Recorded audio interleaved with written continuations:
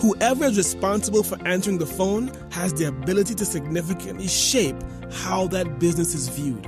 First, the greeting sets the stage. Ensure the phone is answered within 3 rings and with a smile.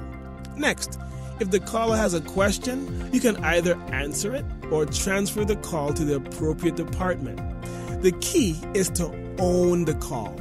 There will also be times when you'll need to transfer the call from one department to the next. Start by asking, "May I place you on hold?"